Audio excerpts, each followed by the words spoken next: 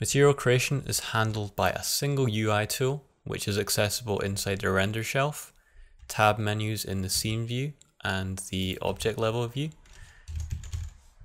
or in a user-defined shortcut that you can create by simply doing what I just did.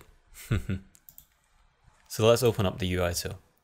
So you can either select a bunch of nodes, which you can do after opening it if you want to, or you can have no node selected and it will just create the material without assigning anything. You have two options for the naming mode. You can either use the name from selected node, which will create a material per each of these selected nodes, or you can create a single material that will be assigned to all of your selection by unchecking that or using the shortcut tab. Render engine. These are all the engines that I currently support. You can cycle through them with the Control 1. All of these can be cycled with Control plus a number. Then in network, you can use a matnet or a shopnet, or for example, if you want to add a matnet, then you reopen it and you can see that your new matnet is there and you can use that as well. So it's pretty it's pretty flexible in the way that you can work.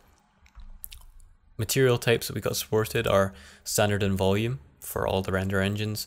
We have presets, which I've included all the Redshift presets, but these are the presets that are available in this menu here. This group option allows you to add the materials to new or existing network boxes, so you can easily group your materials together. So let's go ahead and create a material for each of our instances here, like so. So I'm going to add this to a group and we're going to call this instances.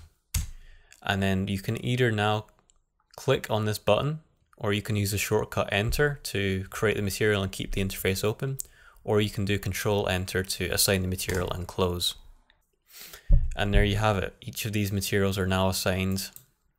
And of course you're able to assign materials on object level also if you want to. And now briefly I'll talk about the scene viewer mode, which allows you to apply materials to specific polygon groups or selections. So simply select whatever SOP node you want to add this material to. I'm going to add it to my instance pot. And then I'm going to go and make a selection. And from here we just can use the tab menu, or we can use our shortcut. I'll use the tab menu this time. Opening assign material on top of a scene viewer will bring up the scene viewer mode. So in here what we can do is call this top highlight maybe. And you've got material assigned to that selection now, which is nice. Along with just being able to see which materials are dependent on your node selection, which I'll go over in the next section, you can also just go into any individual material, right click on it, and then open up the material assignment UI. And this gives you a bunch of options. You can select one or multiple materials, make changes to them, assign them to new materials, assign them to existing materials with replace. So when you do assign new material, it will bring up basically like a lockdown version of your assigned material. And say you want to assign a bunch of new nodes to this material, you can just grab them all and drag them into this UI. As I mentioned prior, you can now see which materials are dependent just by selecting a node, and it will outline each of these dependent nodes with a ring. By default, the options are just very base level, and you can see, for example, if you select a material SOP, it will tell you that that's dependent, and if you select an object level node, then it will tell you that's dependent if it's inside of the material on this level. But if you want to go a bit deeper, you can go into the highlight preferences and enable child and attribute searches. Attribute searches will go over instances as well, which is obviously very useful when you're just selecting a bunch of points but are actually instances.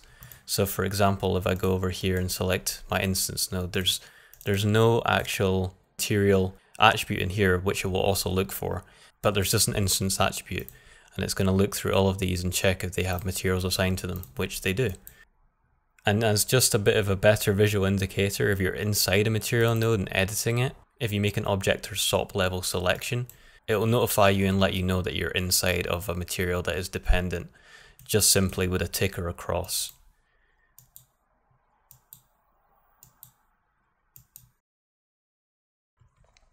Just thought I'd throw it in there as well. Lights also have rings on them when they're enabled or disabled. So that's a bit of a better visual indicator than, you know, nothing, because the display isn't actually on or off, it's just if it's visible in your scene view. Cameras, it will tell you if you're inside of a camera in the scene viewer. If you change them, it will update. If you're in a switcher camera, it will do the same.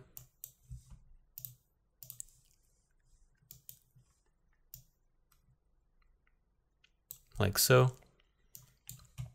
So this is just an out of the box implementation that I think is very useful. Really good visual indicator of what's going on in your scene.